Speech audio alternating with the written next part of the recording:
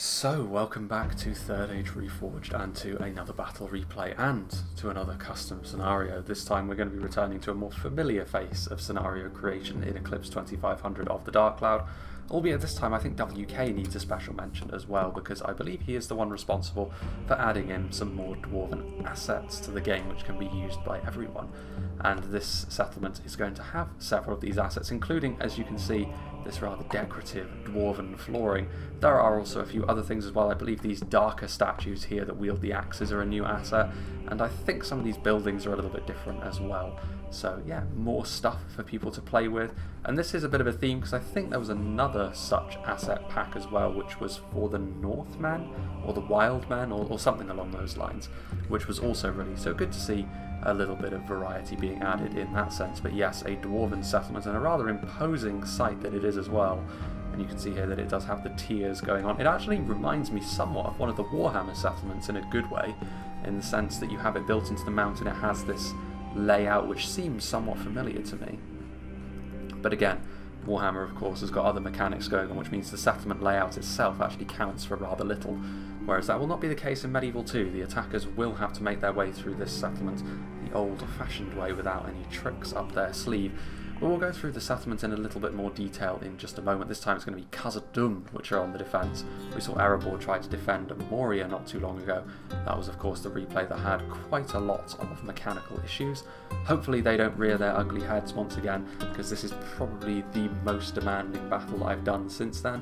But based on the last scenario that we did in the GABILGATHOL Valley, I don't believe that will be an issue. Let's hope, anyway. So, let's go through the attacking armies first of all before we get our teeth stuck into the settlement good and proper, starting off with WK himself, who I believe, once again, is responsible for at least a portion of the work that went into this one. So, he's playing as the Orcs of the Misty Mountains, the old enemy of the Dwarves, and he's got some heavy goblin spears, which are a nice unit to have against the Dwarves, because they're they'll do decently on the front line. They can hold a line for longer, at least, than the standard infantry, and that armour piercing does push them above and beyond the infantry against more heavily armoured targets, even when they're fighting in melee against other infantry units.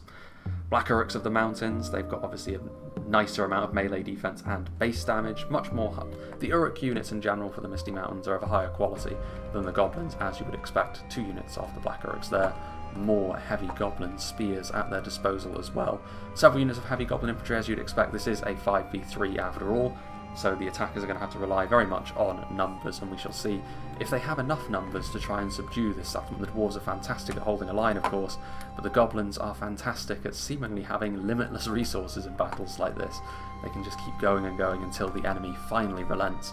And the heavy Goblin crossbows are one unit which Khazad-Dum will really want to be dealing with, and not allowing the Goblins to keep until the late game, because that stopping power, that armour-piercing damage at range is exactly the sort of thing which can really tip the scales in the Goblins' favour in the late game, as we saw partially in the last battle replay as well, although in that case it was more just their general numbers which ultimately overwhelmed the Arnorians. Will they be able to do the same to the Dwarves? The White Uruk Fearmongers would definitely be an important part of that. Their armour piercing, their phalanx, very, very useful indeed if they are used at the right time. The Dwarves will not enjoy fighting them from the front, but the Dwarves of course have got plenty of tools at their disposal also to counteract such a unit. We shall see. Heavy Goblin Halberds, one of the heroes of the last battle for the Misty Mountains that we saw. Again, not as good as the White Uruk Fearmongers as you would expect, but numerous, and they can have a similar sort of impact if they are left untouched until the late game. Another unit of heavy Goblin crossbows there, and we also have a unit of Goblin King's Bodyguard, which is of course where the general is. They won't hold a candle to the higher tier of Dwarven infantry in melee, but at the very least they are a very notable step up from most of the units that are in front of them, and they do help keep things together. We saw the importance of the Misty Mountains general in the last battle as well.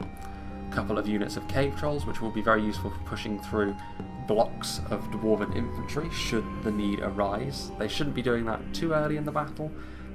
Timing is everything with trolls like this. And then here at the back we also have 3 units of Mountain Uruk Host. Again, the Uruk units showing their superiority to the Goblin units. Much better armour, much better at using their weaponry as well. They're still not going to be as good as the equivalent Dwarven infantry units in melee, but at the very least they are still very numerous, and they have a better shelf life than the standard heavy Goblins. Moving on to the second Misty Mountains army, Cannon Fodder, living up to his name by playing as the Orcs of the Misty Mountains. They were meant to be together, truly. The Orc Mangonel, I mean, to be fair, the Orc Mangonel might be ideal for softening up the defensive position, but you never can tell. It's a very fickle beast, the Mangonel. It could get some really nasty hits, but it could also go awry, potentially hit their own army and send goblins routing, but more likely it will just straight up miss.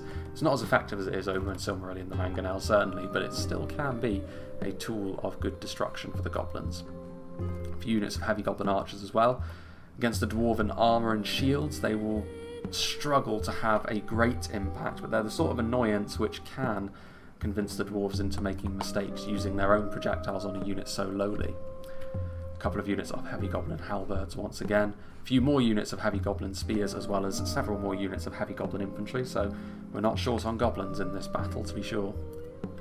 More mountaineer at coast as well, to offer a little bit of genuine quality to the lines. And then over here, another unit of the Goblin King's bodyguard. So a very similar army overall, although instead of the trolls, Cannon Fodder instead has a piece of artillery that he can utilise. And then the third, and I believe final, Goblin army that's on the field today is under the command of Mevin. He did very well with his goblins last time. Let's see if he has the same fortune this time. Heavy Goblin crossbows, once again, could be one of the most important units on the battlefield, to be honest, if they're used to their fullest potential. It's the sort of thing which can make life very, very difficult for the dwarves indeed. Some heavy goblin archers are here also. Once again, more of an annoyance than anything else, but a useful annoyance. Heavy goblin spears, infantry, and some whiter oak fearmongers. I believe doesn't look like there's any standard halberds, which is quite interesting. Mountaineer at coast are here. Goblin King's bodyguard are also here. So very similar armies all around. Some slight differences between the three of them, but for the most part, very much going to be up to the same sort of thing, trying to overwhelm the dwarves over a long period of time. And then I believe we have a couple of Mordor armies, the first being under the command of Froggy. He's got some Moran on infantry. They are superior individually, certainly, to the heavy goblin infantry. There are fewer of them, but the step up in terms of quality is going to be quite useful, especially against the dwarves. They still won't be as good as the dwarves, obviously, but you can't rely on numbers alone to break down a dwarven defence like this. You will need to have something slightly better, and Mordor do offer a slightly higher average quality to their units, such as that. Minas Morgul Chosen, very heavily armoured. Again, not up to the same standard as the dwarven crafts they're going to be facing off against, but even so, Minas Morgul Chosen still very heavily armoured spears that will take a good beating before they fall. This is the kind of unit that will certainly really help the attackers keep their attack going for a little bit longer. Ran on halberds, again, basically a superior variant of the heavy goblin halberds they're going to be fighting alongside today. Orc maulers with an armour upgrade. Armour piercing is going to be useful, but even with the armour upgrade, they are quite a fragile unit, due in large part to the fact that they have a very low melee defense, the fact they're unshielded, even with the armour upgrade, fragile to projectiles. If they can get into melee though, they could be one of those units which is surprisingly efficient against the entry-level Khazad-Dum units. Olag Kai are here. Again, trolls like this, they are up to much more in melee than the cave trolls are, but even so, timing is still going to be everything. If the Olag Kai are committed into a situation that doesn't suit them, especially against really high-quality dwarven infantry, they will fall remarkably quickly, so you do need to be careful. Some more Minas Morgul Chosen here. Another artillery piece in the shape of a Mordor ballista, which could be really useful for shooting down the lanes of that dwarven settlement. The dwarves will have to be on the lookout for the orcs of Mordor using this effectively. Moran on guard are the spear variant of the infantry in front of them. Not armour piercing, unlike the heavy goblin spears, so this is actually a situation where I'd say the goblins have got the advantage in this class of unit. Orc javelins, bit of armour piercing though here for Mordor. Very cheap, very efficient. Again, a problem potentially for the dwarves as the battle wears on. And then we have Uruk Captains, Blackguard of Barad-dûr, Sauron's Will, and Temple Executioners all in a big blob back here. Great Shield Infantry, upper tier Axemen, and of course a Bodyguard tier Swordsman with the armour upgrade. Very, very deadly. Something that the dwarves actually don't really have. Their highest tier infantry has a different focus. And then finally, for the attackers, we have D.F. Morris, who has got some Moran on guard on the front line, as we've seen previously, and some Minas Morgul Chosen, so spears leading the way, going to be backed up by a combination of their standard infantry and halberds. We've also got some Moran on archers here. Once again, basic archers, but the attackers have got plenty of basic archers in this situation, so it'll be interesting to see how the dwarves deal with that, because it can be a really awkward thing to deal with as the defenders if the attackers really insist on using these units to their fullest capability. Blackguard of Barad-dûr, when will they choose to commit themselves? The dwarves have higher mass than most and can hold the line very, very nicely, but the Blackguard of Barad-dûr can really test those capabilities to their limits. Uruk Captains, Olag Kai, and Temple Executioners, once again a triumvirate of really powerful units. Bodyguard Swordsmen, Heavy Trolls, and armour-piercing bodyguard infantry, and some Sauron's Will. So, now we shall move on to the defenders, into the settlement itself, which I think I'm going to dub this GABILGATHOL, because we haven't actually had a Reforged variant of that particular settlement, and this is a very impressive one as well. It is worth saying as well, before we continue, this is only a first draft of this settlement. More work could very well be done on it in the future, but it definitely looks the part already, I would suggest. Mr. Sneakman, as one of the Khazad-Dum armies, has got some Dwarven miners. Yes, they're armour-piercing, but they're still a lower tier unit of infantry, and if they stay out in front like this, they're going to get run over by the orcs. They are going to be backed up by some slightly more impressive units, the Warriors of Khazad-Dum. Basic though they may be by Dwarven standards, by everyone else's standards, this is a really strong unit of infantry. Sentries of Khazad-Dum pikes are also something that neither Mordor nor the Misty Mountains actually traffic in at all, and Khazad-Dum have got two very impressive examples of pikes, this being the more basic one, that you can litter your army with a little bit more readily. I'm sure we'll see the higher tier version as well, which will be useful. A couple of units of Orc Hunters as well. Yes, the Orc Hunters are a superior archer to the most of the archers that we're going to be seeing from the enemy, most of the skirmishers I should say that we're going to be seeing from the attackers. But the Orc Hunters still lack a little bit of armour compared to their Dwarven brethren, and do they have enough of them to really counteract the sheer number of skirmishers that the attackers have at their disposal? We shall have to wait and see. Sons of the Fallen are here, very heavy spears of course, fantastic at holding the line. They're not multiple HP, but they're one of those units which is just short of being a bodyguard tier unit really. First Legion Pikes, this is a very impressive unit. Arguably, I would say in my opinion, the best unit of pikes in the game with the armour piercings. It makes such a difference. It pushes them above and beyond something like the Khazad-Dum's Guardians in my opinion, because they can just do damage to everything a little bit more quickly. And that is one of the things which pikes can suffer from a little bit. They can do their damage rather slowly. Not a complaint you could level at the First Legion Pikes at all. Sons of the Fallen are back here. We're getting into some more higher tier units back here. Mithril Guard with their 3 hit points. Nothing in Mordor's roster can boast that. Second Legion Axe Guard with the armour upgrade. Plenty of AP, which is going to be useful against all of the attackers today. More First Legion. More Dwarven Miners actually. This is from Eclipse as we start to get into his army as well. Warriors of Khazad-Dum in the middle. 4th Legion Shield Guard without the armour upgrade, interestingly enough, but still going to be very good at holding the line. Hammers of Gundabad with their locked morale, and of course those large armour-piercing warhammers.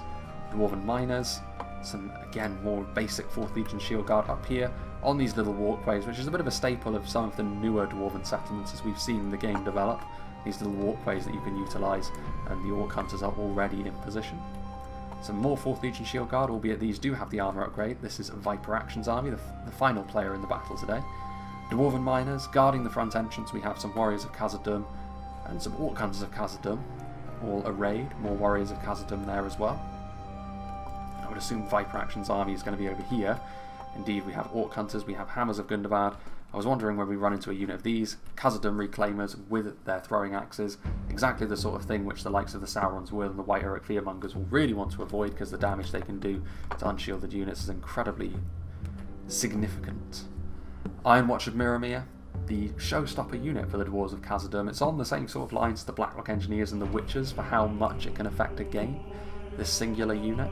We shall see if the Mortars can do their thing this time. 4th Legion Shield Guard, more sentries and Warriors of Khazad-Dum.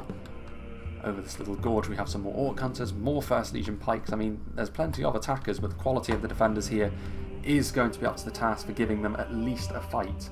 We shall see if the 3 defenders can beat the 5 attackers this time with all this quality at their disposal. Sentries of Khazad-Dum, Orc Hunters, more Reclaimers, more Sons of the Fallen and 3rd Legion Infantry. And then we will be making our way up to the pinnacle of the settlements over here, where we will find a Dwarven Catapult, some Legion Bodyguard, some Guards of Khazad-Dum, as well as some more Sons of the Fallen. A little final stand over here, so there's a large amount of settlement to cover. 3rd Legion Infantry once again. But as I was saying, there's a large amount of settlement for the Dwarves to cover, but there's also a lot of defensive positions for the attackers to have to push their way through. So it is going to be a bit of a challenge for them, but we shall see what wins out here. The Dwarven resilience on the defence, or the unrelenting nature of Mordor and the Misty Mountains on the attack.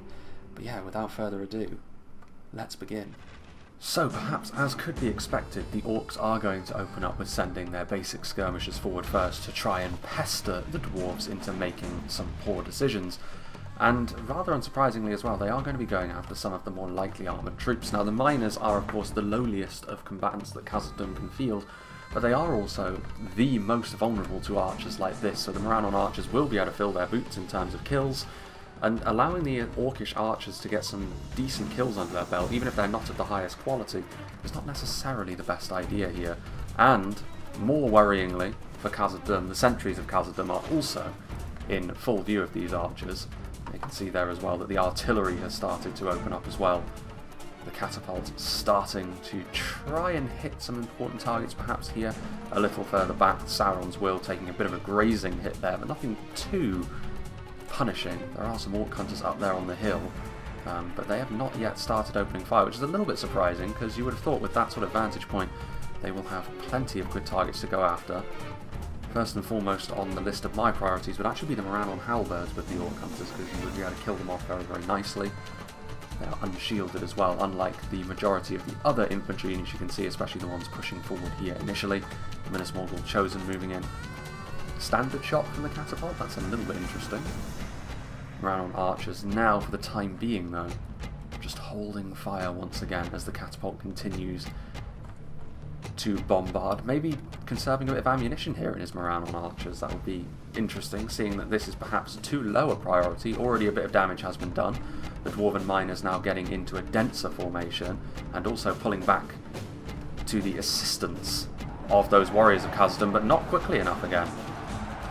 And again, Mr. Sneakman a little bit slow on the draw there, and the Morannon infantry will be able to catch them out, and while the armor piercing will help against these Uruks, the Morannon infantry will ultimately... Actually, I don't know if they are Uruks, they're basic infantry, so I guess they would just be armoured Orcs. Yeah, those Dwarven miners are not going to enjoy being in melee with all of this, especially not against the Minas Morgul Chosen. This is a completely different class of unit that they're going to have to try and deal with here. You can see some fire arrows being spewed forth from the Orc Hunters, but that's not really going to be enough to rout all of these units. The Minas Morgul Chosen are made of sterner stuff than that.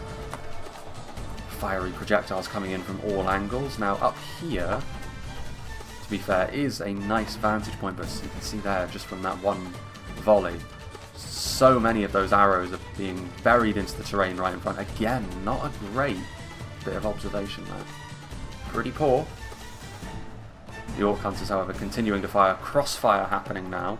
Yeah, this Dwarven front line, you can see that immediately the Blackguard of Barad-dûr coming forward, so Mordor being very, very aggressive.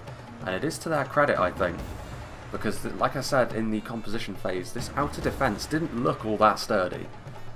It didn't look to have enough support behind it, and yes, there's a lot of arrows coming forth, and this is really the only way in which Khazad-Dum can now make this work, I think, is to use their ranged firepower. Now the catapult will greatly assist with that, as the Orc Hunters of Khazad-Dum continue to pour their arrows into that position, but the Blackguard of Barad-dûr taking damage, and they are shaken as a result of the fire arrows, but remember, this is great shield infantry, so they will be quite resilient to arrow fire, more so than most. And you can see that this Dwarven front line has broken, at least large parts of it have, as a result of this push. And also, they're going to be getting friendly fire here, the Dwarves, rather unavoidably. So, those fire arrows will also be having a detrimental impact on them. Blackguard of Barad-dûr shaken, but they have managed to push their way towards the archers. And yeah, I was going to say, there's really no point in sending the Sons of the Fallen forward. It's far too little too late. And Mordor crashing through that defence without too much problem at all. So a bad start for the Dwarves. They're going to need to do far better and make far better choices going forward. Otherwise, we will be seeing an Orcish and Goblin victory. WK here moving some heavy Goblin infantry into place. There you can see the Mangonel firing away. None of those fiery chunks managing to connect there with the warriors of Khazad-Dum. That one did, but it was a direct hit. The Mangonel is one of those artillery piece, well, is the artillery piece where you need to shoot above the unit really, and have the fiery death rain down upon them, because a direct hit makes it effectively just a less effective version of the catapult. And that's not what you need to see. Meanwhile, arrows also being utilised from the low ground, this time from heavy Goblin archers as they get into position, and they're going to be trying the same sort of thing again. Warriors of Khazad-Dum from Viper Action holding the line as the heavy Goblin infantry make their way up the stairs of GABILGATHOL. Yes, this is the sort of fight that the Dwarves will be quite comfortable in. The heavy Goblin infantry is really going to be no match at all for good quality Dwarven infantry. Arrows being shot back and forth, but you have to say this is the sort of thing that the Goblins will really not mind at all. Some of these arrows being used even on basic Goblin infantry, so they can be shielded as well. A real luxury for these Goblins, and the heavy Goblin archers continuing to do their thing. WK hugging the cliffside. Just look at all of this. This is an intimidating sight. Large armies as they begin their march on the fortress. Well, up here, goblin infantry, standard goblin infantry, so even worse than the heavy goblins, moving up the stairs as well. And they're without support, so Eclipse is going to move forward with his own unit of warriors of Khazad-Dum. The armour upgrade is certainly not going to be enough for these goblin infantry to do anything of too much note. Meanwhile, it is in the Mordor part of the map where we've seen the attackers gain the most ground very, very quickly. Orcans of Khazad-Dum, again, the problem with this sort of defensive position is that archers can have a tendency to shoot into the terrain directly in front of them. Catapult is there, and you can see now this is a much more scary looking defence, with Khazad-Dum Reclaimers ready to rain hell down upon this Mordor push. The Blackguard of Barad-dûr are still alive, but they're far depleted at this point, so they can't really push through with the same effectiveness as they once did. The Olag Kai as well getting involved, but with 1st Legion Pikes, Sons of the Fallen, and plenty of Dwarven Axemen also moving in, this is a defensive position which is far more solid, and Mordor's progress will likely be slowed significantly after their initial gains. And if you're Mordor in this situation, you kind of need to see that this is going to be the case. You need to ease off the gas a little bit and start to take a slower approach, because this is not the sort of thing you can batter through quickly. The dwarves are well entrenched now, and you need to try and start playing the long game, and focus will shift over to your Misty Mountains allies in other parts of the map to try and get things done. Meanwhile, Goblin Infantry pushing up the stairs, and actually these warriors of Khazad-Dum are a little bit out of position now, so the Goblin Infantry did choose the right time to advance, although they will need some substantial help. Otherwise, these warriors of Khazad-Dum will carve their way through them, but there are some Mountain Orc Berserkers on the way forward. That armour piercing will be useful. Goblin King's Bodyguard getting into a position close to the stairs here, presumably so the General is nearby, so they're less likely to rout all of these goblins. You can see there's some Dwarven Miners taking some hits from the archers on the low ground. Just look at all of the goblins crowding up the stairs to try and push through, but not an easy task to push uphill like this, and the Dwarven Infantry is well positioned to stop them there. And then over here, the dwarves did pull back a little bit from the more exposed bits of the terrain. WK is sending forward some Mountaineer at Coast immediately with his heavy goblins, just to show that if the need arises, he can send some quality to the front line as well, albeit with Hammers of Gundabad in close proximity. Mountaineer at Coast will really not enjoy going up against the Warhammers of the Hammers of Gundabad. Snaga Skirmishers moving forward, going to try and get some javelin action on the go. Soften up this dwarven front line a little bit. Might be worth going after the hammers actually, but this is the sort of thing, yes indeed, the archers are going to open up, and this is actually a good thing because the Snaga Skirmishers are the true target, but even if you miss them, you're going to hit something. And while you don't really want to be shooting into the front of shielded line infantry, such as this, if you're doing damage, that's good enough. And the dwarves kind of need to, because if they push, they could push forward I suppose, but that would just leave them a little bit further away from their own nice skirmish positions. So you've got to take what you can get. Warriors of Khazad-Dum will move forward, and WK will pull those Snaga Skirmishers back. Will the warriors follow through? They will, so they are going to get into melee. The first ranks are heavy goblin infantry, but just in behind them are the Mountaineer at Coast, and they will join in. The Mountaineer at Coast, a far better match for warriors of Khazad-Dum than the goblins are. Meanwhile, back here in the centre there is a road that connects these positions as well, unlike on the other side where it is just a sheer cliff, so it's not just a symmetrical settlement this, you do have to take note of the differences. More heavy goblins pushing up this side now, continuing to put real pressure on the front entrances as well. You have plenty of disposable goblins if you're the Misty Mountains in this situation. There's out of ammunition archers in there, there's also heavy goblin spears which are better at pushing through and better at dealing damage to this dwarven infantry. What do the dwarves do here? There's a little bit of indecision, I think, here from the dwarves just generally. Do they want to really commit to this frontal defence, or do they want to pull back? Looking like they're going to pull back here, so that one unit of warriors of Khazad-Dum is going to be completely overwhelmed again. Their defensive position split in two. A smaller scale version of what happened with the Mordor push earlier on, as the heavy goblin spears start to flood forward. And the first part of the settlement here exposed. But they do have plenty of good positions for their archers here. Do the dwarves? They will need to make good use of them. Meanwhile, plenty of arrows streaming down into this position over here. Moran on guard moving forward. Moran on archers. Minas Morgul chosen. To be fair, this is still mostly fairly resilient units that Mordor is sending forward. Although I say that, there's Temple Executioners over here. Early committal from them. Khazad-Dum Reclaimers, if they see them, And I think they probably will, because they're very well aware of their presence. Yeah, throwing axes are coming in, arrows are coming in, those Temple Executioners taking a lot of damage. Early commitment from them. Moranon Archers doing their best to do some damage to the Khazad-Dum Reclaimers from the low ground, but they're well armoured, and the terrain means they're not taking tons of hits here. And this is too good of a position for the Khazad-Dum Reclaimers to give up, so they're going to hold their ground and continue to use their projectiles and do a lot of damage to the Mordor assault. Another unit of Moranon infantry moving forward, but already very, very depleted. They may very well have routed and come back, actually, with that level of damage done to them. Temple Executors already almost split in half. Another full-blooded volley there from the Khazad-Dum Reclaimers. Once again, the Moranon infantry routing. Yeah, that dwarven front line. Risking it a little bit, getting this close to battles that are so intense. But yeah, 2nd Legion Axe Guard, there's all sorts of AP. There's Mithril Guard on the front line. Mr. Sneakman making up for the earlier losses he suffered in a big way there, doing plenty of damage to Mordor. This is a wide position for Khazad-Dum to have to try and defend, but they're going to try it. Goblin Infantry getting into melee with the Dwarven Miners. The Dwarven Miners will win that fight, of course. The Goblin Infantry are really trash, even with that armour upgrade. They're not up to much. Heavy Goblin Archers getting into position, hoping to get some good shots onto some of the Dwarven Infantry units. Heavy Goblin Archers that are out of ammunition are now in melee. And their reward for shooting all of their payload off is they get to go into melee with some 4th Legion, which is going to go about as well as you would expect, and they rout almost immediately. More Heavy Goblin Archers are there, so the Misty Mountains in no rush here. Sending forward some trash. They do need to be a little bit careful though, because even though 65 Heavy Goblin Archers is not a huge loss for them, they can't afford to just send units to their doom in that manner too often. Meanwhile, once again, you can see that the Misty Mountains have employed that pushing potential of theirs with all of their numbers. There's a few dead hammers. The hammers have been about fully committed? No, surely not. Either way, this one unit of Warriors of Khazad-Dum has been, again, pushed past and surrounded. Having said that, they've made the Misty Mountains pay for this. There's really not many of the goblins left, and even the Uruks are significantly more depleted than they were. Black Uruks of the mountains taking a few hits from the Orc Hunters. They've got a lot of skirmishes here, the dwarves. Lots of these archers, which so far have been the bedrock of their defence, to be honest, because they've done all across the battlefield. We've been seeing those dwarven arrows fly. May not be what you associate with the dwarves, but time on expedition in the mountains has taught them that skill.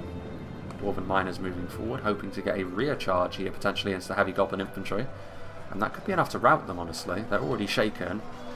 Goblins not known for their stout-heartedness. A few arrows being used on the Dwarven miners. Heavy Goblin spears moving forward also. And the dwarves actually pushing forward, making the attempt to perhaps reclaim their old defensive positions, which is a potentially risky move as the Warriors of Khazad-Dum close up into melee with the Goblin spears. That armour piercing will really help them, but quality-wise, especially if Khazad-Dum are willing to commit numbers to this defence, that won't be enough alone to allow the Misty Mountains to win this fight. Fire arrows coming in, this will probably be enough, honestly, to cause all of these basic goblins and heavy goblins to start routing. A lot of them falling by the wayside here. Crispy goblins. More heavy goblin archers in the background, however, just doing a little bit of damage here and there to the dwarves. I often say, the beauty of playing the Misty Mountains is that sort of thing. You don't have to flinch at that kind of thing.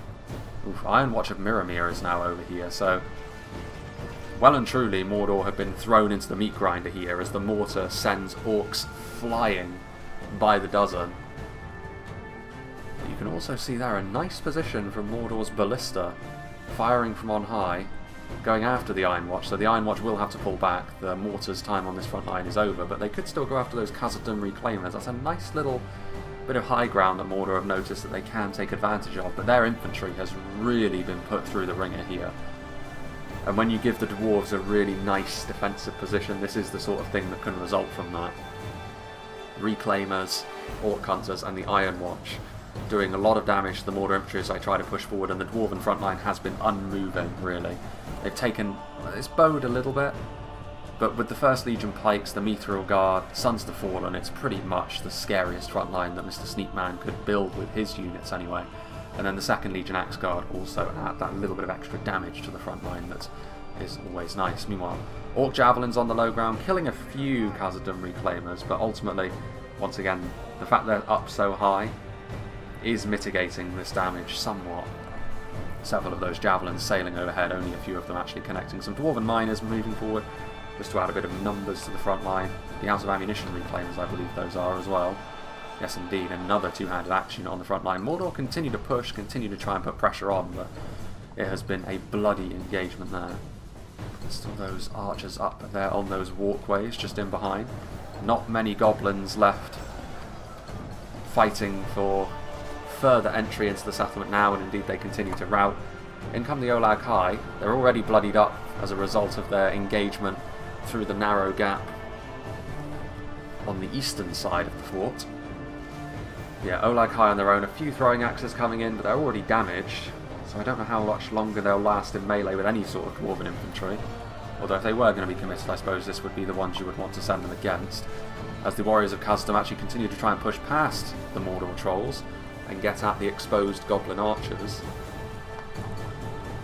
Moving over here now, getting after some more Dwarven infantry, the upgraded 4th Legion. They are spearmen, so that malice means that the trolls won't take quite as much damage at the hands of them, but they're going to continue to take losses there as more trolls fall.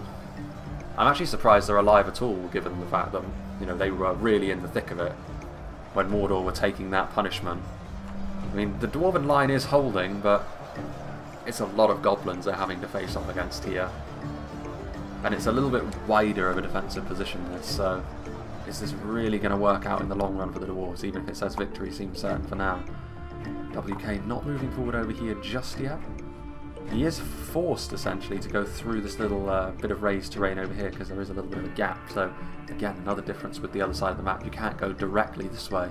It's going to have to go through the middle as well. Perhaps he's waiting for a little bit more progress to be made over here, and then they can try and cut all of these units off and surround them. And that's a large amount of Dwarven strength they could potentially catch between their armies here. But that does rely on the fact that the Misty Mountains eventually need to try and push through this defence. And the Dwarves have managed to push them back to the stairs. Javelins raining down from on high. Olag High are there. Yeah, the fourth one. One Olag High is there. Mountaineer at Coast move forward by Mevin now, perhaps sensing the fact that a bit of quality, or a bit more quality anyway, is needed on the front line to try and get through this defence. I think in general, now that there is a bit of a gap, they need to send forward something substantial here. Try and wash over this high ground. And now you can see once again those dwarves up on those walkways, using those fire arrows. Any depleted units that are wavering, that's the sort of thing which could tip them over the edge. Mountaineer at Coast getting into position. Again, all of these Dwarven arrows really doing the business now. 4th Legion Shield Guard are routing though, so the fire arrows not actually helping them in that situation. Their position was compromised by the Mountaineer at Coast. The Berserkers were also on their way forward, and they are depleted, so maybe not paying attention too much to them, but is that the end of the world for the Dwarves? Possibly not. Oof. Orc Javelins are over here. There's no range support really anymore over here for Mr. Sneakman, so he's going to have to try and get by on strength arms alone, but they should be able to manage that, honestly, because this is a rather token effort from Mordor at this point to try and keep the assault going, and the Dwarves still have plenty of quality over here, so despite the earlier defence being dealt with really very, very quickly, Mordor have been sufficiently bloodied at this point for the Dwarves, I think, to have a bit of an advantage over there. Meanwhile, the other unit of Olag High, the healthy unit of Olag High, now moving forward with some Uruk captains. The surround from the Misty Mountains as well is complete, so this Dwarven front line is now going to start falling apart. The longer they linger here, though, the attackers are going to be subject to more and more of those fire arrows, which, given the opponent, fire arrows under most situations are not going to be worthwhile, but given that it's the Misty Mountains and even Mordor, and given the amount of pressure they're under, it is potentially the difference between them routing and not routing, so I can definitely understand why the Dwarves are doing that now. And they're going to try and pull back here. Uruk captains moving forward. Morris seemingly having a different idea to the rest of his allies, and that, I think, ultimately may very well end up costing him the life of his Uruk captains. Not the sort of unit you can afford to lose unthinkingly, as the Dwarves are now getting into a defensive shape a little bit deeper into the settlement. And there you can see the Khazad-Dum axe throwers seeing an opportunity there to kill off a few of the Uruk captains as they turn their backs on them. Over here, meanwhile, that there was the mangonel. Is it over there? Where is the mangonel? There's some crispy units there. Meanwhile, cave trolls are moving in, but a fairly thick dwarven front line, and you can see that as a result, cave trolls do die before they make it all the way through the dwarven lines. And the dwarves have also got some orc hunters in a really good position there. WK realises that though, and he's trying to block the way with this unit of heavy goblin infantry with their shields pointing in the right direction. Yes, they're going to take lots of losses still, but better than the side of his line being compromised. Orc hunters that are out of ammunition joining the front line just to add more numbers to this defensive position. WK is attacking over here now, so they probably should be attacking through the middle as well, the attackers, just to put as much pressure on the dwarves as possible. And they are preparing to do so by the looks of things. I wonder how much ammunition the dwarves have left in reserve. That is an important question, because they've seemingly loosed a lot of arrows already in this fight. Heavy goblin archers starting to do their thing. I mean, the Uruk captains are moving in, but they're moving in on their own. They're going to need assistance. And fortunately Mevin sees that. Mountain Uruk host is going to move forward. The Uruk captains are, of course, armour piercing. But that isn't going to matter too much if those Khazad-Dum axe throwers continue to do damage on that level to them. Mordor once again being bullied from the high ground. And perhaps, I mean, is there a way that you could push through? Perhaps. I think the attackers need to steel themselves a little bit here. They've become a little bit standoffish. Perhaps as a result of the mauling that Mordor has received on the eastern side of the fort. They've become a little bit more cautious, and overly so in certain areas, I think. Loads of trolls over here though, and against basic Khazad-Dum units this actually is what you need. There are a few throwing axes coming in, but WK has got the right of it, I think. This defensive position is a little bit less scary, and you have the opportunity to try and force the issue here as the trolls continue to do their thing. Not a great deal of damage dealers over here either, but the catapult, I mean, that was a nice hit, but it wasn't absolutely devastating. But the longer that the goblins stay here, that was a nice hit. The more devastating this is likely to get. So WK is on the clock now. He needs to try and get through this defensive position as quickly as he possibly can. This will hasten the goblins trying to push through the lines. The more you can bunch up into the dwarven area as well, the more likely friendly fire at the hands of that artillery is going to happen. They're going to continue to fire. They are. And they were targeting that unit of spears, so that has made that catapult shoot wide now. So they did well there. Yeah, this dwarven defence is about to fall apart. A lot of them are routing. Cave trolls and Olakai at its centre. More orcs and goblins pouring up onto this position. A little bit more like it now. There's a few Uruk captains remaining, but not many. A Mordor general is in the fight here. Mountain Uruk host. Defeat seems certain, which is surprising. They should be able to defeat the depleted forces that are up against them. I mean, this unit of Khazad-Dum reclaimers is going to... Is it going to end up cut off? Yes, it is. There is no way through back here. So a decision is going to have to be made on what to do with them. Meanwhile, a complete failure on this attack from Mordor, and they are now effectively waiting their time when these dwarves have to retreat because of events in other parts of the battlefield, and then what remains of Mordor's infantry can also push forward. But that is the right call. Mordor still have units.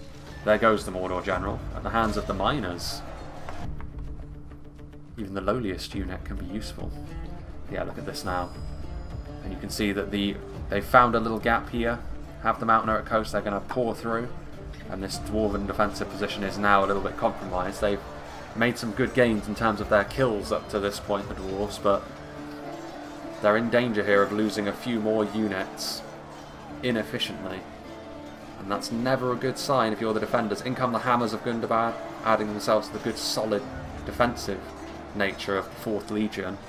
They're very close to the high ground over here as well. Positionally, this is pretty questionable, and the attackers are going to take full advantage of that. And yeah, the dwarves realise immediately the longer they stay here, the more damage these Snarker skirmishers are going to do to them. So they're going to have to pull back behind these bridges.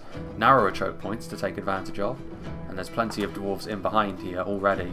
You can see that the 1st Legion pikes are in place. A few goblin arrows coming through the gaps. The 1st Legion are pretty resilient to basic arrow fire at the very least. Crossbow bolts are a different matter entirely. Meanwhile, Khazad-Dum Reclaimers have pulled back. They are up here on the high ground, going axe to axe now with some Mountain Orc Berserkers. The problem is they're just completely cut off, so eventually this one unit is going to end up overwhelmed by the forces of evil. When they get up onto this high ground as well, they will be able to bombard the dwarves if they have much in the way of ammunition left. I'm sure they do. We haven't seen heavy goblin crossbows get used yet. There weren't any temple guard, if I remember correctly, from the composition phase. Morris still has his temple executioners. Froggy not so fortunate. The trolls looping back around. Arrows still being used. This position now completely in the hands of the attackers, but they're going to be made to pay for even that as the Orc Hunters begin to shoot. And that is the crossbow. So yeah, they're doing the right thing by going after the crossbows, definitely. If the crossbows get into position, they're capable of doing a lot of damage to the dwarves. One of the things that I would be most worried about if I were the defenders. You can see back over there, there's archers firing in. I mean, this position is really nice for the archers to shoot at, but it's also quite exposed. So these Orc Hunters are open to attack as well. Meanwhile, some Mountain Orc coast pushing their way through these gaps right now, but First Legion and Warriors of Khazad-Dum setting up yet another front line that the attackers are going to have to try and batter their way through. They're going to need to be a little bit more committed than sending forward or filtering in Mountain Orc coast in this manner. They're certainly up to more than the heavy goblin units we've seen, but First Legion, you know the dwarves mean business when their defence is made up of that. They're still just reorganising themselves a little bit. And yeah, I mean, Khazad-Dum Reclaimers fighting well. I mean, I probably wouldn't send the Olag high against the Khazad-Dum Reclaimers, to be honest, because in melee with them, those two-handed axes are going to be really good against the trolls, especially as wounded as they already are, but he's put his Khazad-Dum Reclaimers into what is effectively a corner here, and a narrow one at that, so they will be able to defeat these Mountain Orc Berserkers. Very shrewd indeed. More units are now starting to push through. Orc Hunters are there. Whatever happened to the crossbows? Did they pull back? You can see here the Snaga Skirmishers are firing at something. They are actually going after the archers up here. I don't think the dwarves will mind that too much, as long as the lives of their higher tier units like their pikes are preserved. And these Orc Hunters have already done a good amount of damage in this fight. Anything extra from this point on is a bonus. Yeah, this is nice for the dwarves, because they're splitting up the attack. They're making it a little bit harder for the attackers to have a unified front against this sort of thing. 4th Legion Shield Guard, Hammers of Gundabad, 1st Legion Pikes and Warriors of Khazad-Dum all together, fighting a rather broken assault from these Mountain Orc hosts. And this can only be a good thing for the dwarves. And they have plenty of reinforcements as well, so the attackers are going to have to get serious about this. They're not going to be able to send forward token forces like this, going after the Orc Mangonel with yet more fire arrows. We've seen more fire arrows by far than we would see in an average battle. It's not quite Silmarillion, where fire arrows like this can actually demolish artillery very, very quickly. But it is still a valid... You can still set fire to artillery pieces like that. Heavy Goblin Archers are shooting point blank now, which could be a worry for the dwarves. But the 1st Legion Pikes are being largely helped by a meat shield in front of them in the Dwarven Miners. They are unshielded, so it is very much a meat shield-like situation. But this is a nice little victory for the attackers. The more damage they can do like this, the better it will be for them as the battle goes on, and they will ultimately do damage as well to the 1st Legion over time. Don't know if the dwarves have noticed that that's what's going on so far. What's happening over here?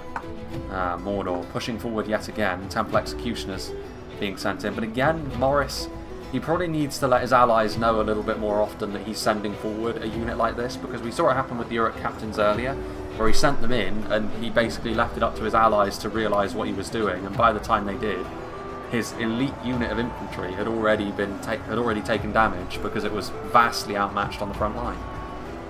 I'm not even sure Froggy wants to move into this position, because I think he realises they don't have enough to actually push through here yet.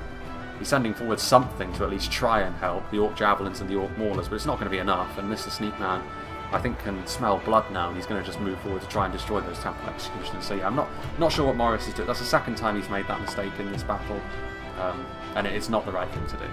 If you're going to do that, maybe in the message box say, listen, this is what I'm going to do, help me, rather than just sending them in and then expecting your allies to notice when there's so much going on in the other parts of the battlefield as well, as the dwarves starting to force the attackers back. What have we got over here?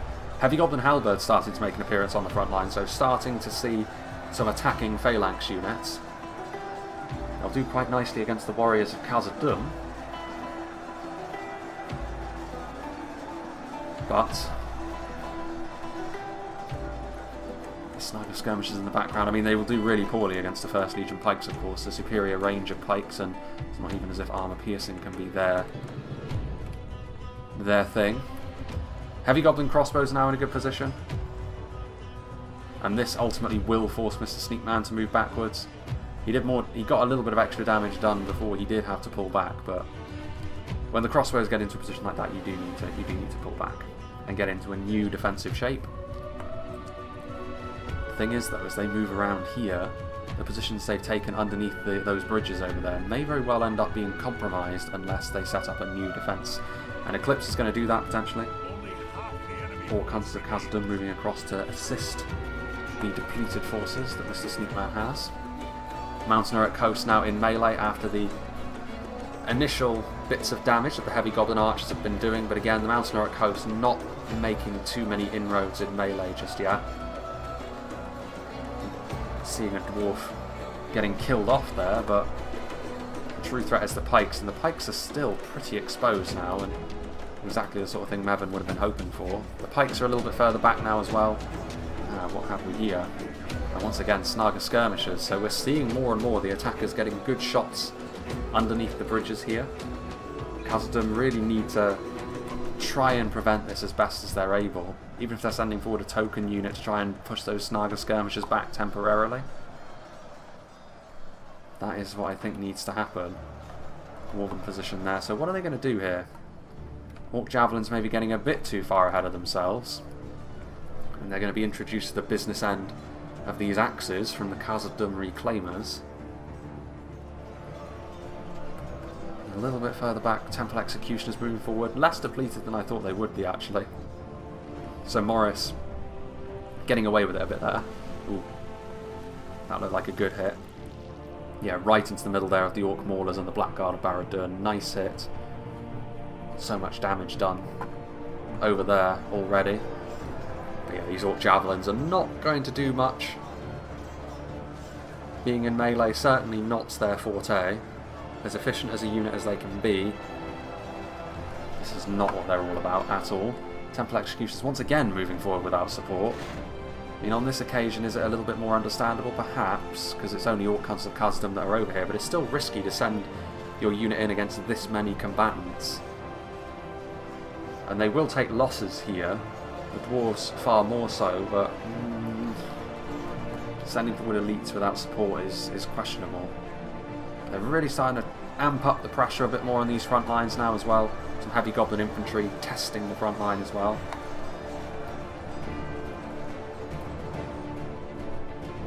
Hearing yet more artillery hits somewhere. Not seeing the smouldering corpses that signifies a devastating blow though. What is this? Rotting meat? Far more likely to have a negative impact on the attackers here. Khazad-Dum's morale among the very best. And that rotting meat is certainly not going to help matters for lower tier units. Snaga skirmishers desperately being thrown in. The trolls, under normal circumstances, the trolls would be ideal against pikes, I would say. But not here. That armour piercing really does make a big difference, and it makes these pikes have much more venom to them. And the Olag High, we may be seeing the last of the attackers' trolls here. And maybe some other cave trolls milling around at back somewhere, but from Mordor's perspective, their race is run. More javelins coming in, just trying to wear these dwarves down. Both sides, really. Fantastic at attrition warfare, but for very different reasons. The dwarves from quality, Mordor and the goblins from quantity. But this is a bad thing for the dwarves. Their front line has buckled as a result of the First Legion being slowly worn down. Now they push forward with their spears first. The Mountaineer Coast are pushing forward. Now is an opportunity for the attackers to really spill forwards. But they need more infantry in order to be able to do that. Something like heavy goblin halberds would really help things, but they're in danger actually of this attack falling apart because of routing, and that's exactly what's happening, unfortunately. They weren't in a good enough position to send forward more units. The Orc Maulers once again assisting the Temple Executioners, but then they haven't done very well here at all. Already wounded, and those wounds making the difference. So the Orc Hunters fighting well, and the Mordor Assault over here once again stuttering a little bit, but there's plenty more Orcs moving forward. Heavy units as well in the background, as you can see. Blackguard of Barad-dûr and Minas Morgul chosen. Another unit of Temple Executioners actually. So there you go. More quality. The Black Numenorians. Uruk Captains. They've managed to surround this unit of 2nd Legion. Mr. Sneakman's going to have to set up another defensive position. I mean, they're very close actually to the summit of the hill almost, Mordor, if you think about it. Will they assist their allies in moving forward? Yeah, the dwarves are going to have to pull back. This defensive position now is fully compromised, and the longer they stay here, the more losses they're going to take. They could leave the Hammers of Gundabad behind as a rear guard because of their locked morale. I mean, it's not as if the attackers have been able to get through here without any losses, but I do think the attackers will be quite pleased with how they've managed to deal with this defence. And they're still taking pot shots at the dwarves as they retreat. Every dwarf killed now is one that they won't have to deal with later on. I think we are going to see the dwarves have to set up 2 more defensive positions on the hills. Temple Executioners pouring forwards. There's a few stragglers that are being dealt with as Mordor sweep through with their heavily armoured units.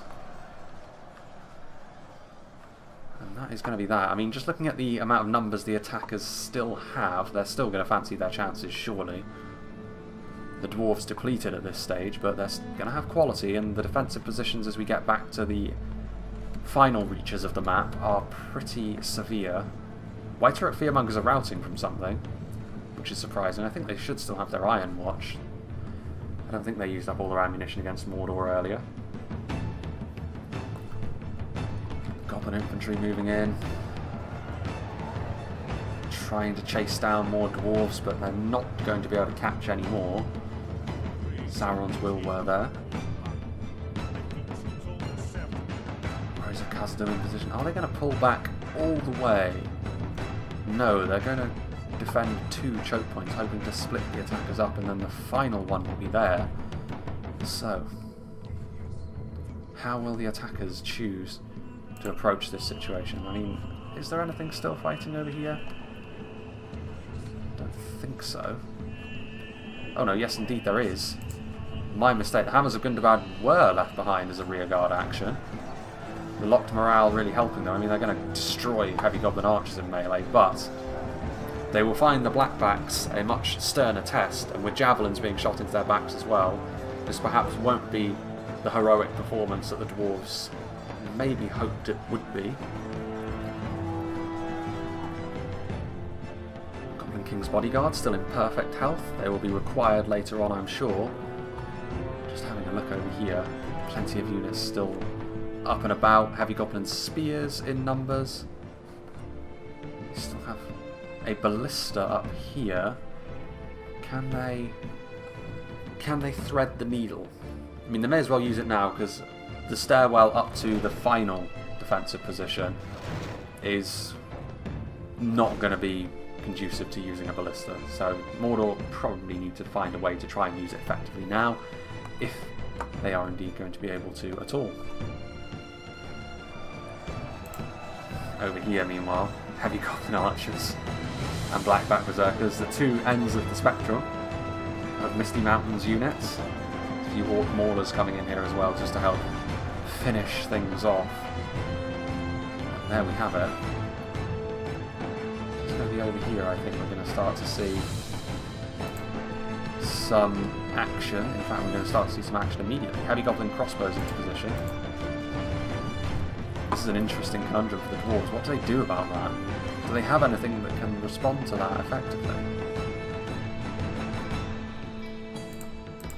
like I said earlier on, if you dump, well, not in so many words, but if the dwarves don't have anything in terms of range power left, the attackers can use all that they have left at their leisure to soften the dwarves up and then try and overwhelm them with sheer numbers. It's a bit unfortunate perhaps for the dwarves that these towers, which we have seen in other settlements, are not active defensive positions. That would help them out a little bit. Mountaineeric host, are they going to move forward? They're not going to be able to achieve all that much. Perhaps they're just moving in to prevent a counter-attack forwards into the crossbows. Those 4th Legion Shield Guard moving backwards. And look at all of these dwarves moving up to the top of the settlement. The dwarves have got quite a lot left actually, and considering this is one defensive position, the Iron Watcher here as well, this could be a winning strategy for the dwarves. This is how they like to do their business after all. I feel like this is going to be the sort of defence that we are going to be making fairly liberal use of ×2 speed on, however. But now we can go back to 1 speed. Warriors of Khazad-Dum. Ah, I spoke too soon. He just dipped his toe in and then decided, actually, you know what, no. Nope, we're not getting into melee. Just getting nice and close. And there we go again. Just moving forward, and javelins being utilised again. Unupgraded 3rd Legion infantry. Still, as far as line infantry goes, superior to anything the orcs and the goblins can throw at them.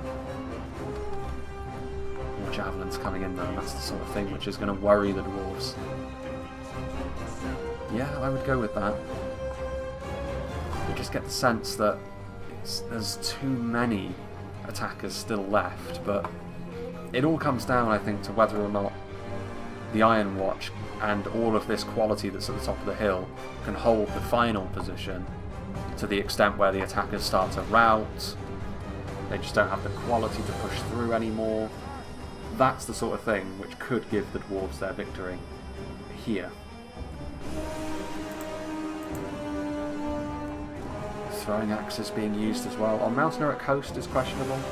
They'll be a little bit more resilient to the high damage that the Khazad-Dum Reclaimers can do.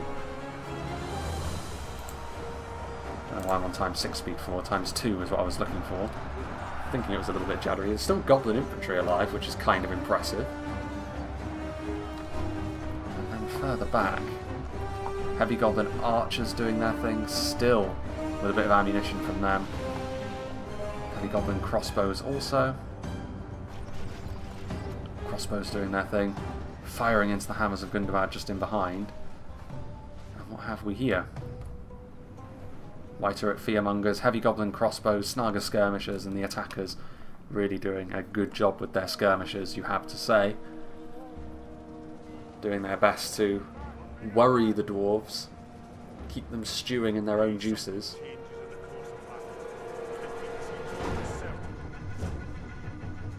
And this has to be a frustrating thing if you're the defender, if the attackers can continuously use their ammunition in this manner against you. This front line, there's Temple Executioners on this front line now as well, alongside Snaga, Mountaineeric Host, Goblin Infantry, so an eclectic mix of Orcs, Goblins and Black Numenorians. In come the Blackguard of Barad-dûr, they're going to try and push through here. The time has come for the Orcs to try and make their move. The Minas Morgul Chosen will also push through in behind them, and there you can see another well executed push from Mordor, which to be fair they've done a pretty good job at that, in spite of the losses they took in that narrow path on the right hand side of the map, from our perspective on the minimap anyway. They've really done a good job at committing when they needed to. And there you can see that the catapult doing its best to shoot. So we're down to ×1 speed for the moment, although I imagine when we get to the push up the stairs we will be making more use of ×2 speed. Minas Morgul Chosen continuing to push. Is there enough quality over here now? One of the catapult crews has been exposed. There's Dwarven Miners. The Dwarves still relying on Miners to try and do the business. Only one general for either side has fallen as of yet, one of the Mordor ones, which is perhaps why we saw the routing of those Blackguard. Goblin Infantry. Still Heavy Goblin Crossbows firing away though. Still units all the way back over there. 243 spears, healthy Heavy Goblin spears, ready to be committed later on. It's interesting actually that the Dwarves are still committing stuff out here. Another catapult being utilised. point-blank range over here. White-Turret Fearmongers and plenty of halberds as well, so the goblins hoping to use a phalanx to good effect, and to be fair, they probably will be able to, because there's only really a hodgepodge group of sentries which is blocking their ascent to the peak of GABILGATHOL. More throwing axes being utilised from on high. It's the sort of thing the dwarves need to happen at this point. They need to do damage quickly to the orcs, convince more of them that it's in their best interest to start routing. 3rd Legion infantry pushing in from the side, which should be enough to start routing Snaga and Goblin infantry. It's a small victory, but it's the sort of thing that the dwarves need to start see happening.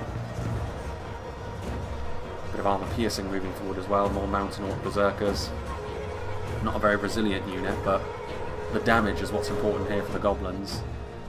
Ballista bolts being used from Mordor, pushed over to this side of the battlefield, doing some damage to the dwarves, but also some damage to their own allies, and that is going to be enough to convince some of the lesser combatants to flee. So not great there from Mordor's ballista. Not exactly what they would have been looking for. More bolts flying in now. Just overhead of those 3rd Legion. Temple Executioners in place. Khazad-Dum Reclaimers are moving forward, but they're not going to be enough to stand up to Temple Executioners, especially not that they're outnumbered, but something needs to stand in the way, I suppose. More units are required. Maybe the catapult will shoot them. That has to be the idea here, surely, as the dwarves continue to try and push downwards. Yeah, they do, but they hit some of their own men as well. Yeah, more friendly fire there. So both sides, with their artillery, perhaps not having the best of luck. Down comes some 1st Legion pikes. That could be enough to make a bit of a difference, but maybe not with tons of heavy goblin spears also arriving. Although they are shaken, morale's starting to prove to be a bit of an issue. The loss of generals from the Misty Mountains here may prove to be really, really devastating. I don't know who that was. Was that this Mordor general?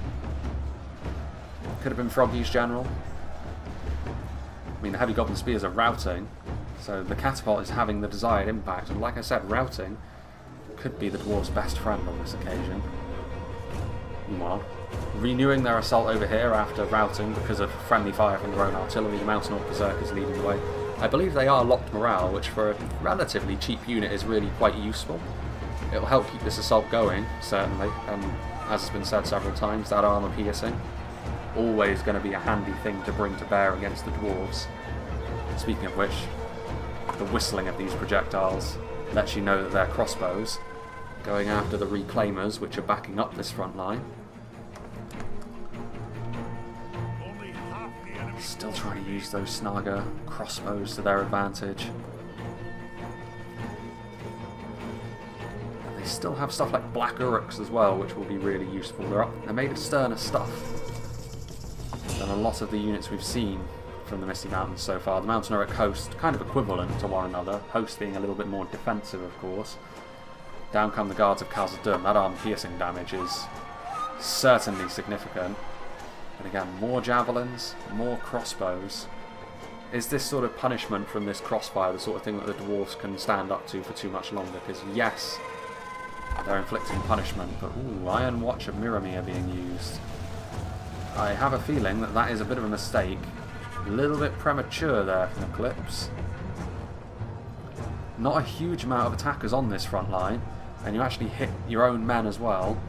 Yes, you're causing a little bit of routing, but I'm not sure. I think I would leave this to the Reclaimers for now. Wait until perhaps the halberds were a little bit more bunched, and then try it. Spears on the way forward once again. Guards of Khazad-Dum. I mean, this Temple Executioner unit has wormed its way into the catapult crew, but they're not going to last for too long. Sons of the Fallen, Reclaimers, Guards of Khazad-Dum, the Black Numenorians will finally fall. They've proven to be very tough in this battle, more than anything else. Because one of those Executioner units must have survived the fight earlier on that Mordor really took a beating in. Could we be seeing once again the Misty Mountains, just like the last battle? Are we going to see the Misty Mountains numbers be what sends the attackers over the edge?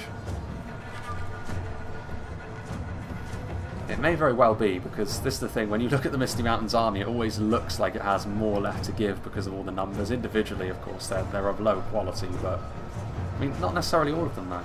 Black Uruks, they're not too bad. You see here Snaga trying to do their thing in melee against these dwarves. Not really where they want to be, but they'll live and they'll make do. Throwing axes. Do they have anything left up here? Some First Legion, some Legion Bodyguard, Mithril Guard. The catapult is up here. Does it have a good shot though? Isn't it just going to hit their own tower? Only one of these catapults remains. Don't know what happened to the other two. Mangonel maybe? Oof. Yeah, that unsurprising. But fortunately Viper Action's catapult in a better position, causing yet more routing in the ranks of the attackers. That is going to be really nasty for them. Meanwhile, Black Uruks trying to squeeze their way around the edge. But they're going to be introduced to some Sons of the Fallen and some Guards of Khazad-Dum. There's some Goblin King Bodyguard in there as well. I mean, this is, by Misty Mountain standards, these are outright decent units. But they're going up against really good stuff from the Dwarves here, so they are still going to be thoroughly outclassed. And their general is also now in the thick of things as well. Now that the Goblin King's Bodyguard is starting to be committed, the Misty Mountains committing their generals, and if he falls, WK's army will be far less resilient morale-wise, and that is going to be bad news bears for them. And the Khazad-Dum Reclaimer is going to complete a little surround here, add a bit of armour piercing, or extra armour piercing to the mix. Worrying signs perhaps for the attackers. They have the numbers, they will feel, to overwhelm the defenders, but can they deploy those numbers effectively without the dwarves either slowly wearing them down or quickly demolishing them? That's the conundrum for the goblins at the moment, because it is primarily goblins that are left. There isn't much from Mordor, if anything. The ballista is still around. It's still just the ballista for the time being. Everything else I can see, and there goes WK's general. Other than the ballista, everything else I see is a Misty Mountains contribution. Blackbacks are on the front line though, so this really is a significant assault. And the catapult, the catapult should be looking to shoot into this front line now. Now is the time really where you want to be using the Iron Watch. Because if you break up this assault with all of the quality that's on the front line from the Misty Mountains, that could be the sort of thing which puts this battle firmly in the favour. And that is nasty hits, mostly into goblins as well, definitely worthwhile. The basic Misty Mountains units are now fleeing once again. The Blackbacks seeing what was happening, trying to get to the catapult, but they were intercepted ultimately by a unit of Reclaimers. The Blackbacks should actually win that fight, but the point is more that they're doing damage, and also the Iron Watch are coming in. With that, we could be seeing the dwarves seize the momentum in this fight. Catapult crew moving down here. I thought I saw Sons of the Fallen routing for a moment then, which I thought they were locked morale. Well, are they routing? No, they're fighting. 14 of them. Over here, meanwhile, Sons of the Fallen and First Legion Pikes continuing to try and hold back against the slower push over here. But it's also less potentially damaging for the dwarves if something happens. There's still some miners left alive in and amongst that as well, again. And now they're shooting over there as well. All of these numbers are starting to rapidly dwindle for the attackers. Those Blackback Berserkers are still a bit of a problem. Those Khazad-Dum Reclaimers are not standing up to them too well. The catapult crew, whose catapult is now out of ammunition, also being committed forward just to put more bodies in the way of this scary foe, to try and get this catapult to retreat. Meanwhile, over here on this front line, all of these heavy goblin halberds. Victory? I somehow doubt that. With Guards of Khazad-Dum and Reclaimers, if they can bust through that phalanx, I can't imagine these heavy goblin halberds will not rout. they've already taken such a beating. And there isn't anything left over here for the Misty Mountains after this assault comes to its conclusion. Those heavy goblin crossbows are already broken and fighting to the death, so it really is just the out-of-ammo archers and halberds that are still fighting over here, and then the attack has been completely neutralised along with those blackbacks. And to be fair, the blackbacks are the real threat. They've managed to get in and amongst the dwarven position, and they need to do something about that, the dwarves, otherwise they are going to be in trouble. Heavy goblin archers are also pushing their way through now. So yeah, this defensive position has fallen apart now. Sons of the Fallen continuing to fight, but this is the last roll of the dice for the attackers. They're throwing everything in and hoping that it will be enough. And the dwarves, in response, will pull back to the summit of their hill. There's still those dwarves over there though, which are going to win, so they may very well have to fight on two fronts still, the attackers. The dwarves with some good quality. Heavy goblin archers routing, as expected. Trying to take the hilltop on their own was never going to go all that well. The blackbacks are going to head over there, so now we can go back down to 1 speed. Too little too late though. I mean, the blackbacks, the guards of Khazad-Dum over here are still healthy, and the blackbacks aren't, so on this occasion with some backup, the reclaimers should claim victory over the Misty Mountains berserkers. They're going to try and overwhelm that position. They're also going to try and attack the top of the hill as well, though. I'm not sure if they organised themselves well enough here. This is a real shame. I don't really know why the 1st Legion pikes were just stood out here on their own. There's not really much of an excuse for it. You don't have that many units left. Like, it's not difficult to organise them when you only have a few remaining, unless you're just trying to slow them down a little bit. I mean, the Iron Watcher in melee, you need to get them out, unless they're out of ammunition, in which case they're really just a brick of hit points and armour in melee. They are pushing back against these attackers now. Whiter at Fearmongers is a significant thing to have in the late game, but so too is a unit of relatively healthy 1st Legion pikes and bodyguard. Or Legion bodyguard, I should say. Heavy goblin halberds are routing. How much is it going to take to bring down these guards of Khazad-Dum though? Because they're continuing to swing, continuing to hew their way through the foul creatures from the Misty Mountains. Can't help but think that if GABILGATHOL was under attack like this, it's probably bad news for the Free Peoples of Middle-earth. In fact, you may be looking at the sum total of the Free Peoples of Middle-earth.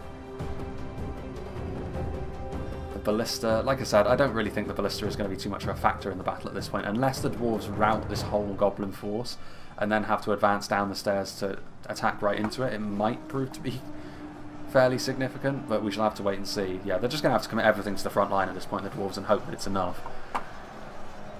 The killing of more Misty Mountains generals may significantly help that, as well as the Legion bodyguard close up into melee. There's still some Sons of the Fallen.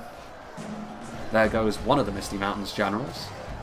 Those 1st Legion, I think the key to victory here for the dwarves potentially could be them.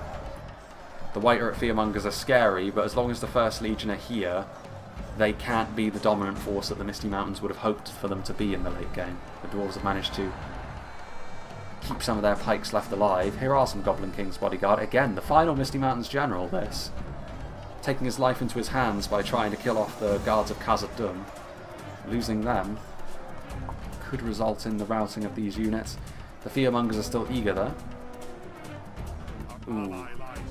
There goes a Dwarven general. But Khazad-Dum, stout of heart, Mithril Guard still alive, 37 of them. They probably don't have 3 hit points anymore because we've seen them in melee already. They're presumably bloodied, some of them. Yeah, there they are. But it's still a significant unit to see left. And this is going to be it. The final 10,000 frames. The final phase. Can the dwarves win? They need to get these pikes closer to the action. Because at the moment, too many of them are not in melee. And that is going to allow the Whiter at Fearmongers to have their way with the dwarves that are. The Iron Watcher Mirror must be out of ammunition, so they're in melee.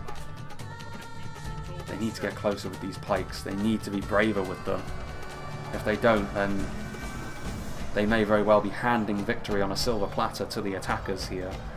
And that would be a real shame. They should still... I mean, the attackers should still have the numbers to win this. It's only based on the sheer quality of some of the dwarven units at the top of the hill that I'm suggesting that the dwarves could still come out on top, but they don't have any... If they had a couple of volleys from the Iron Watch of Miramir, things could be different. They're not going to get lucky and kill off cannon fodder's general either. The guards of Khazad-Dum will ultimately be laid low. They've still got a few crossbow bolts.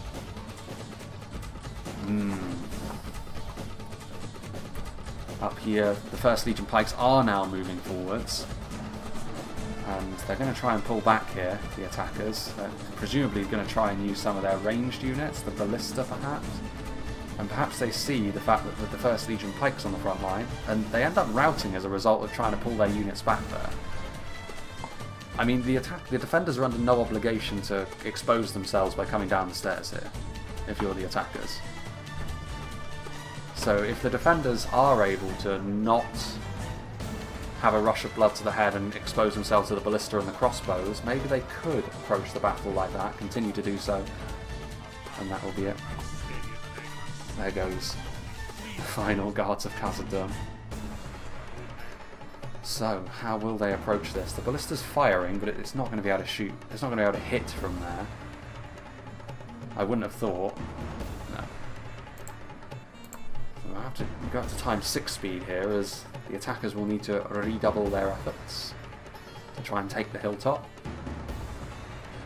Yeah, they're not going to be allowed the luxury of being able to use their artillery in that manner. Very greedy of the attackers to expect that to be the case. And now they're pushing down once again, the Iron Watch of Miramir and Sons of the Fallen leading the way. Ooh. Meteor Guard also in there. They need to get the 1st Legion in there though. Eclipse is being far too stingy with that unit of pikes. They need to get everything in here. Maybe he's worried about exposing them to the heavy goblin crossbows, but to be brutally honest, if you don't commit your full force, all you're doing is allowing the White Uruk Fearmongers to give you the business. And that could prove to be such a crippling thing. There's no guarantee that having the 1st Legion on the front line here would win them this fight, but it's worth a go, surely.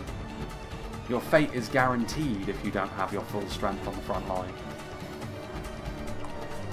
Bit disappointing, that.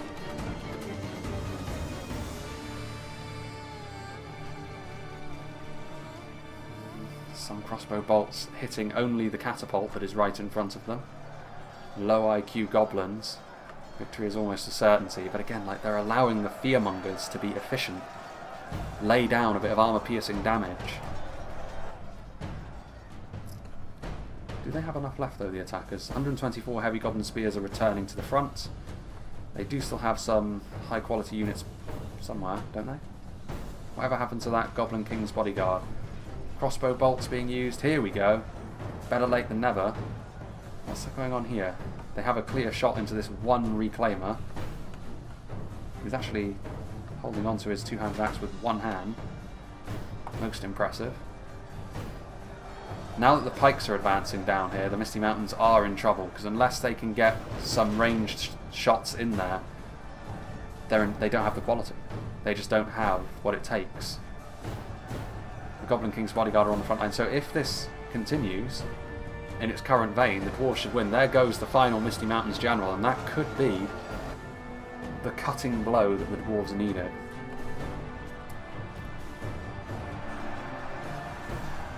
Meteor Guard pulling back.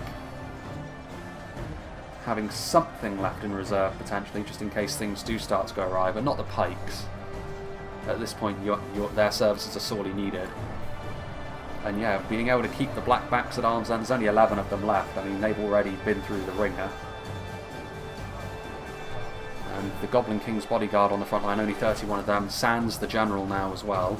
They do still have a morale boosting effect, I think, but the morale boosting effect as of this version of 3rd Age Reforged is not working. So that won't be enough to convince these goblins that are around them not to rout. Heavy goblin spears are already wavering and they're not even in melee yet, but I think the attackers probably see the writing on the wall at this point. Where is the ballista? A good position from Froggy. The thing is, if one of those bolts goes astray and hits the Misty Mountains units, they're in massive trouble. There are the heavy goblin crossbows. It's really a case now of, can this ballista and those crossbows do damage quickly enough in order to be able to give victory to them. Heavy Goblin crossbows moving in. I don't know, I mean there's not a lot of infantry left on this side now. It's very close this though. I have to say at this point I'm rooting for the dwarves because if they win it'll be through a bit of elbow grease in melee rather than simply having some skirmishers left at the end. Ooh, and the Heavy Goblin halberds are pulling back. Why? You need them on the front line. Oh dear. Terrible, terrible idea.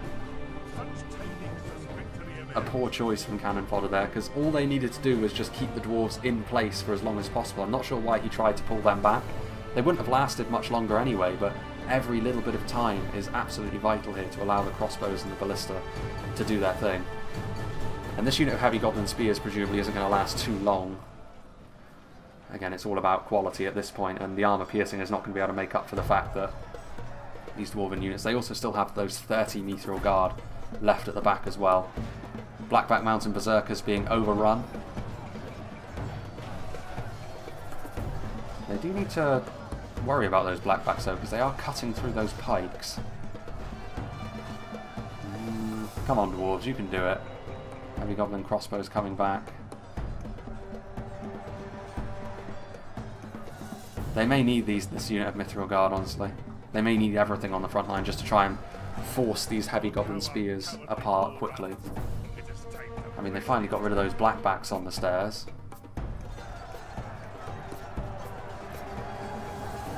Oof. Only one died. 8 Sons of the Fallen. They need everything forward. The dwarves need to force path their units forward. I don't know, to be fair, what sort of pathfinding there is on these stairs. 64 halberds returning from routing. The ballista is now out of ammunition, which they will be extremely happy about. The ballista crew coming into melee, all hands to the grindstone. I don't know what's going on with these Sons of the Fallen. Mr. Sneakman has fallen asleep by the looks of things. I mean, in terms of pure melee, they are correct. It's just a case of, do these crossbows have the ammunition left to turn this fight in favour? And also, this catapult is probably blocking a lot of those bolts. Not by design, but fate maybe being kind to the dwarves here, as these crossbows continue to try and do their thing. Yeah, look at that, look. Listen to the sound of bolts on wood. Good cover there that is being offered. Heavy Gobbo Spears.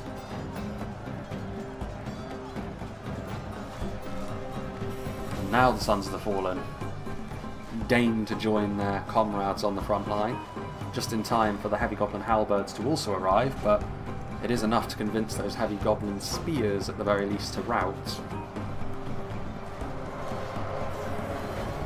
And the Ballista crew and the Halberds, the only ones left, they should probably send the Mithril Guard down at this point just to make use of the gap to try and get into one of these units of crossbows to try and silence their machines of war. And down come the Mithril Guard now. Surely the Halberds won't last for too much longer in melee. Desperate now from the Misty Mountains. The bolts hitting their targets, but still Legion Bodyguard in there, 44 of them. Multiple HP will help them survive the crossbow bolt storm better than most. And now they're going to chase those crossbows off. And perhaps they see now the only thing left to them is to try and get into melee. And with that, I think the dwarves pretty much confirm their victory. A really good fight this, and considering this is meant to be a work in progress, it's already looking pretty good from my perspective, right from the first draft. Regardless of who goes on to win this, which I think should be the dwarves at this point, Sons of the Fallen. I'm surprised actually that these halberds haven't routed without any generals nearby, without anything of tangible quality. They've actually held on for far longer than I thought they would. And there they go. That's going to be the end. Mevon. Yeah. The other crossbows routing. I mean, at this point, there's no sense in trying to run and shoot, because you can't really do that with the crossbows. They take so long to reload and actually fire their bolts that it's not really a stratagem that could be used to try and achieve victory here. I think the other crossbow unit is probably going to return from routing as well, though. And that They're going to try and stand and shoot, but in so doing they're going to be torn to shreds in melee. Yeah, and I assume the other unit returned from routing, which is why the Meteor Guard are heading over there. Indeed they did. And they are also in melee. Still quite a lot of Goblin crossbows. They were up to a little bit more in melee. Maybe they could try and surround the First Legion pikes, but they are just going to try and shoot. Meteor Guard. Defeat is a distinct possibility, probably because of the bolts they were taking in the back. Surprising. Surprising indeed. First Legion pikes are alive. How many Legion Bodyguard are still alive? 30? Heavy Goblin crossbows, their numbers tumble, but again, they've actually put up more of a fight than I thought they might. Pretty impressive. Meteor Guard victorious. Yeah, look at that, 99% to 99%. The difference is going to be just 1% in the end, and the defenders are going to have victory. So in the end, the Dwarves able to use those defensive positions well enough, showcasing what they're all about. And on this occasion, the numbers of the Misty Mountains were not enough, just not enough, to achieve their goals. And there they go. Few Sons of the Fallen, few First Legion pikes, and then the Meteor Guard and Legion Bodyguard, and there we have it. Plenty of kills for the Dwarves, as you would expect, given the size of the attacking armies. But yeah, one of those classic large-scale scenarios, and also this makes me feel far better about the fact that my PC did not hard restart as a result of this one. So it must have been a result of something being wrong with that Khazad-Dum replay. Which is slightly strange. I've never had that happen in a replay before. I'd be interested to hear from Beastie70 about that one, just to see whether or not there was anything that was going on in the game itself that was slightly off. Regardless, I mean, I guess it is what it is. On this occasion as well, though, the Dwarves are able to be victorious here in the far west, the Blue Mountains, the heart of the Blue Mountains. They've been able to be victorious. But for how long? I imagine Sauron at this point, if he's laying siege to the Blue Mountains like this, the rest of Middle-earth has probably already fallen. This is the last holdout. How long will the Dwarves be able to hold for? Probably not too much longer after this. But still, a moral victory, if nothing else. Having a look here, the Iron Watcher Miramir was 703 kills, the majority of them coming against the Mordor push in the eastern part of the map. A lot of kills for a lot of these units. I mean, Warriors of Khazad-Dum getting below 100 kills, but other than that, plenty. 300 on Orc Hunters, 393 on Basic Warriors, 389 on 3rd Legion.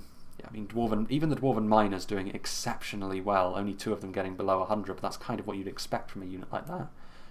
This army over here, again, relatively few units getting under 100 kills, 413.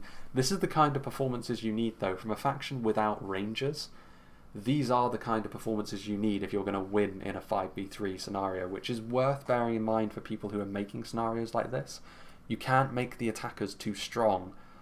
Otherwise, the defenders are just not going to be able to get these kind of numbers. And on this occasion, of course, the Mordor armies were up to a little bit more, actually, than the large numbers-focused Misty Mountains ones, but they, of course, had to go down the harder route, and they were made to pay for that as well.